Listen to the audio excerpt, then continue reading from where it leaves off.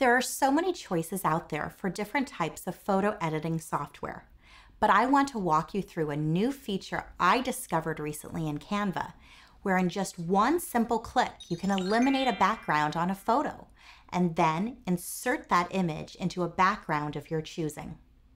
This is a really simple tool that anyone can use.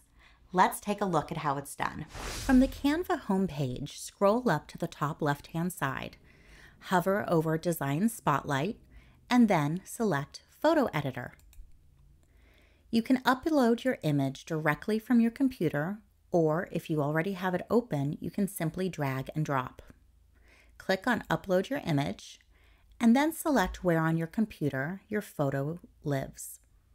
You can go ahead and double-click it, and it will instantly begin uploading your image.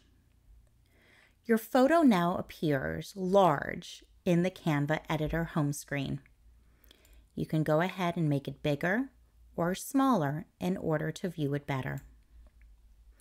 Now, let's say this photo was taken in Hawaii, but you didn't get the best background with the photographer you chose, but you love the image itself. So let's go ahead and remove the background. It already defaults to Edit Photo, but if for some reason it did not on your computer, go ahead and select Edit Photo.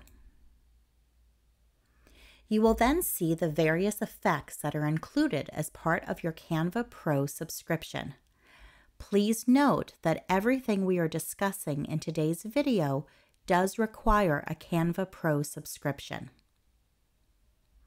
Now I'm going to select Background Remover. Click it and wait. Isn't that amazing? The background has been completely eliminated with just one click. Now you can use this image in a whole bunch of different types of designs. On the left-hand side, click on Elements.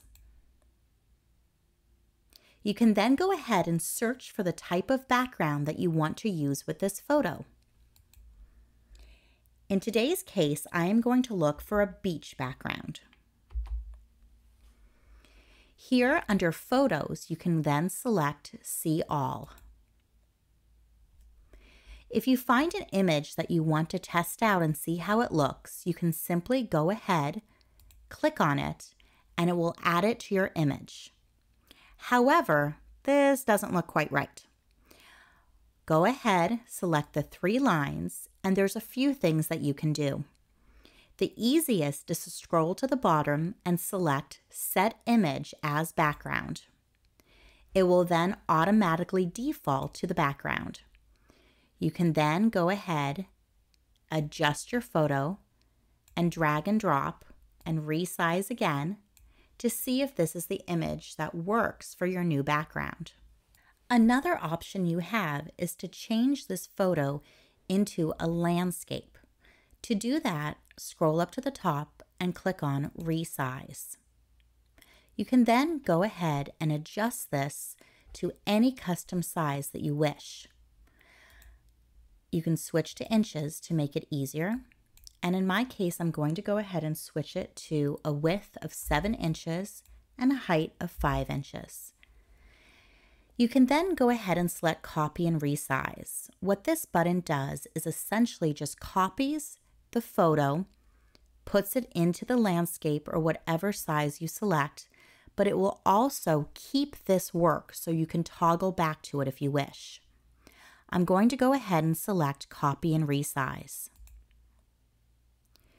You can then see here it went ahead and you can now see the entirety of the new background because of the resized image.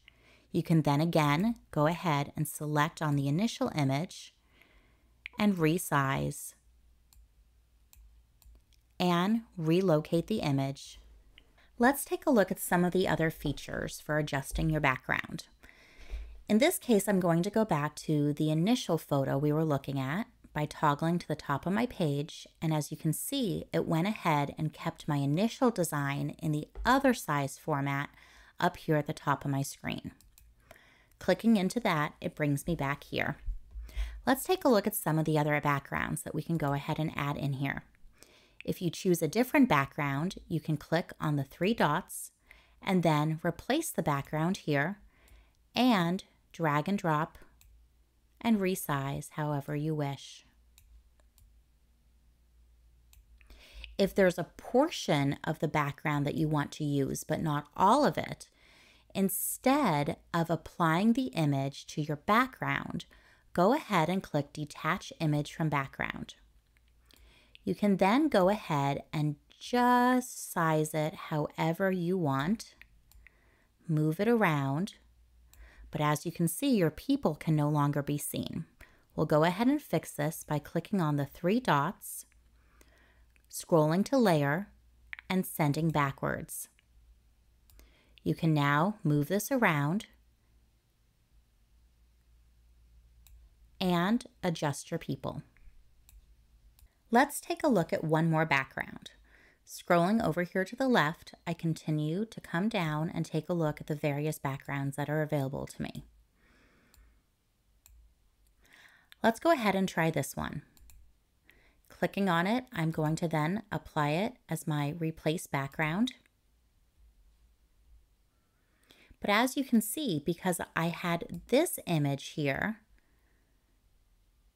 selected as just kind of a regular image that you place on there and not set as the background, I am going to have to relocate it and then press delete. You now have the new background applied and you can move your people around. Let's say that I like the way that this looks and I want to now go ahead and just make some slight adjustments to the filters in order for this to be the perfect beach photograph. I'm going to go ahead and select on the people and then edit photo. Canva has a number of filter presets that you can play with. Over here on the left-hand side next to filters, select See All. You'll notice that in the previews for each filter, you'll see your initial background image, but anything that you click on will get auto-adjusted with the new background in its place. You can adjust the filter intensity as well. And at any time you're unhappy with the changes, on the top of the screen, go ahead and select Undo. If you would rather play with the filters yourself, go back to the Photo Edit home screen and in the middle, select Adjust. You can then go ahead and play with the filters including white balance, light, color, and texture. In this case, I'm going to go ahead, adjust the contrast up slightly, and play around with the vibrance. Once you're happy with how your image looks, you can adjust it and scroll in just to make sure that everything looks exactly how you want it. If you do want to make any other changes, select the image again, edit photo, and you can continue to play around with your filters. We are now at one of the most important steps, saving your image. Up at the top of the screen, click on File. You can then go ahead and save your image in Canva. Easy. Now let's download your image so that you can share it with friends and family. On the right-hand side of the screen, click on Download. Here you can select the file type that you wish to use and then download it directly to your computer. If you wish to share this image directly on social media and you have your social media account linked to your Canva account, on the upper right-hand side, select Share. Here you can then share on social media for any of the ones that you have linked to your social media account. Now let's take a look at our finished product compared with our initial image. Here you can see a side-by-side of our initial photograph and then what we edited together in Canva. Hopefully you can now enjoy your family photograph a little bit better. Remember, as long as you save your work in Canva, you can go back and edit it at any time. You've now created the perfect photograph in no time at all. Your friends will be jealous at all the amazing images you're going to be able to create. Don't tell them you're doing it without leaving your home. If you enjoyed this video, please consider subscribing below.